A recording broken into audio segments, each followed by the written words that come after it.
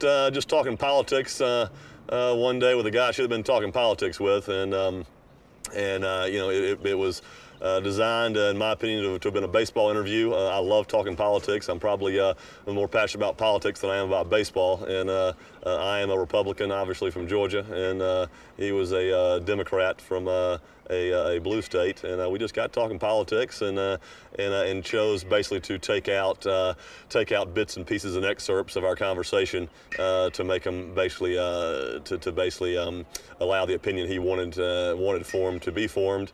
It was certainly you know, not actually it was presented in a way it certainly in my opinion was not you know, was not delivered that day during the interview. But you know, you take an interview, you cut it and splice it, and you make an article out of it. You can twist and poke and prod and rearrange things however you want to you know, put it down on paper and pretty much make it come out to look however you want it to come out to look. And I've done, you know, many TV and radio interviews after that discussing the exact same subjects.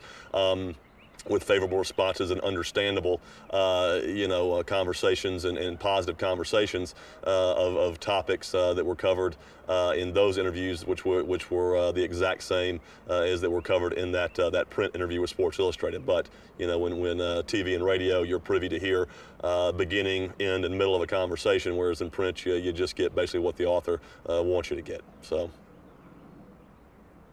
After